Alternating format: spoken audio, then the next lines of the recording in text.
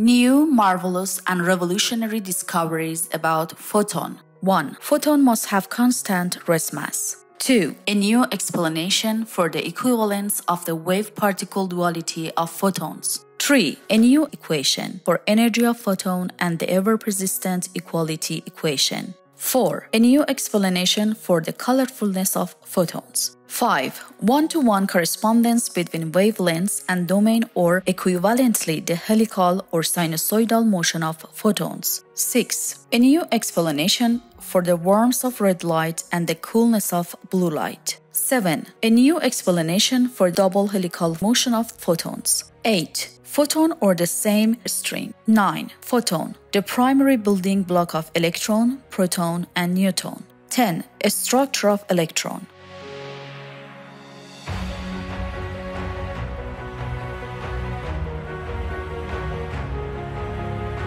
One. Photon must have constant rest mass.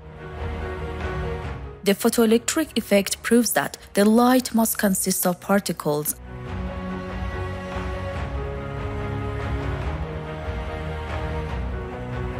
and on the other hand, the wave nature of light was shown through the double-slit experiment of Thomas Young. In this experiment, we could observe the interference fringes that justify the light as a wave, but we know that the constant mass of the electron was proven an electron, like the photon, has interference fringes in the double-slit experiment.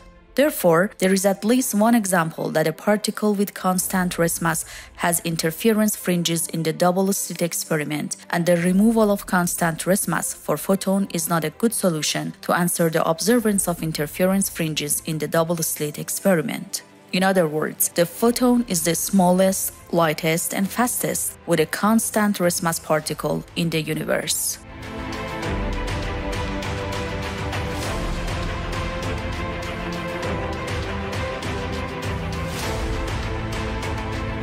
Two. A new explanation for the equivalence of the wave-particle duality of photons. Since the electron is the photon generator and the electron is rotating around itself and around the nucleus, the emitted photon from the electron should have the effect of these rotating motions. So, the photon has a three-dimensional motion, including a transition movement and a rotary motion, and it traverses in a helical trajectory in 3 dimensions. It means the photon rotates around its central axis with a radius of r while it is moving. By using this definition, we have wave-particle duality at the same time, a particle that moves wave-like.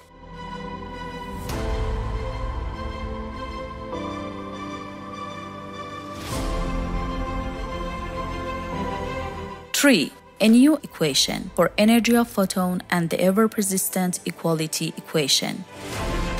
On the other hand, it is necessary to pay attention to the fact that the calculation of energy by Planck's method is an experimental calculation concerning the scattering of light on the black body and the calculation of change of temperature that naturally a quantity of energy is absorbed by the black body. In this method, which is an experimental and laboratory method, there is a mathematical method which is as follows.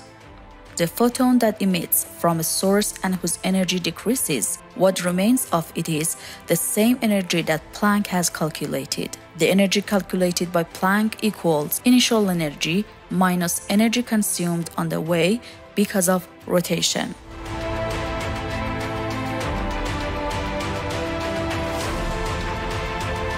Four. A new explanation for the colorfulness of photons. In solid theory, the distinction of spectrums is due to the gyroradius, and its changes induce colorfulness, light color. In fact, the increase and decrease of the gyroradius construct different spectrums. Therefore, in solid theory, the distinction of spectrums is due to the gyroradius, and its changes induce colorfulness.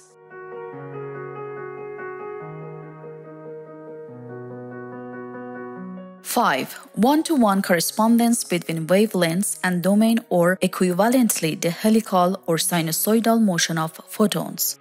In solid theory, the intensity of light is equal to the total number of photons in an area unit, and the amplitude is the same as the gyro radius. So, the increase of the gyro radius means reciprocally the widening of the wavelengths. For example, the long wavelengths of the red spectrum is a result of the high value of its gyro radius r, while for the blue spectrum, it's the opposite.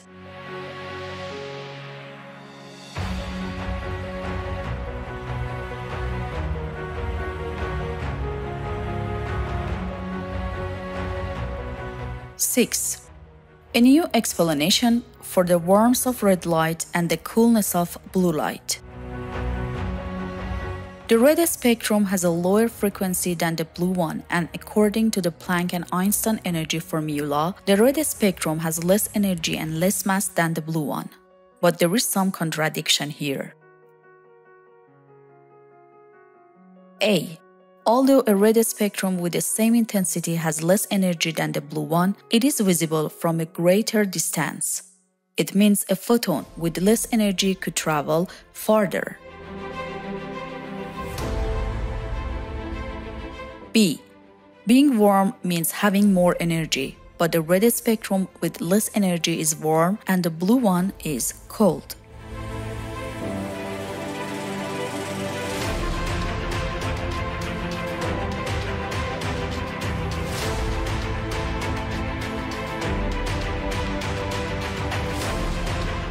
Seven.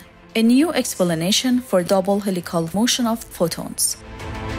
The genetrix of photon is the electron, and the photons emit from the electrons and continue on their trajectory. Therefore, the trajectory of each photon depends on the type of motion of its source, the electron. Electron has two main motions, around the nucleus and around itself. On the other hand, the photon also has a rotational motion around itself.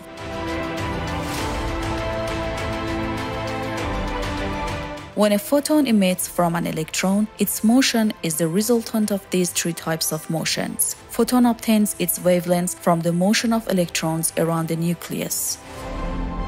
The combination of the rotational motion of electron around itself and the rotational motion of photon around itself creates a zigzag-like motion in a closed ring, which can be called the internal motion of the photon. Therefore, the photon must have double helical motion.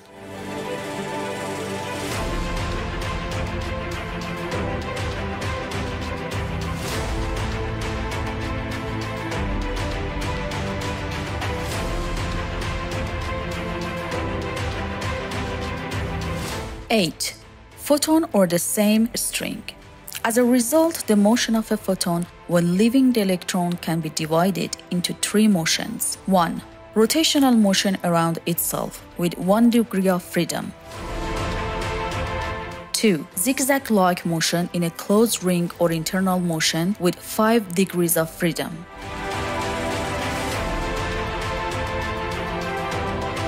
3. External motion with 5 degrees of freedom. Therefore, each photon can have a motion with 5 plus 5 plus 1 degrees of freedom, which in fact can be said that the photon is the string as we mean.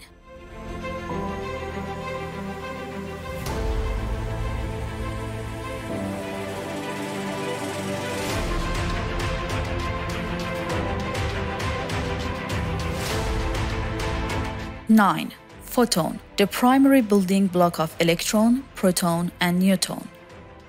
Superstring theory is an attempt to explain all the particles and fundamental forces of nature in a single theory by modeling them as vibrations of tiny supersymmetric strings.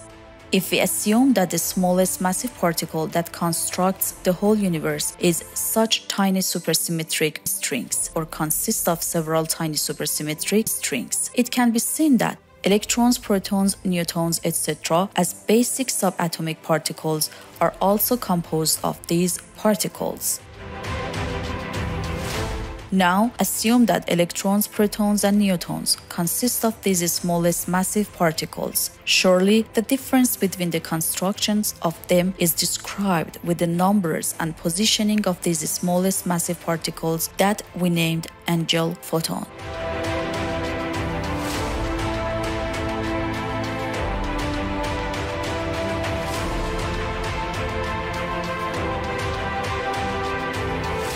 10. A structure of electron.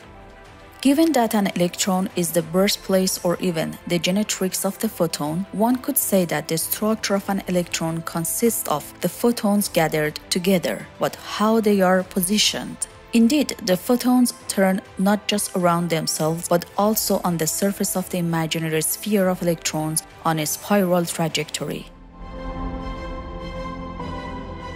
They cover all the surface and get emitted very easily. There is no difference between electrons.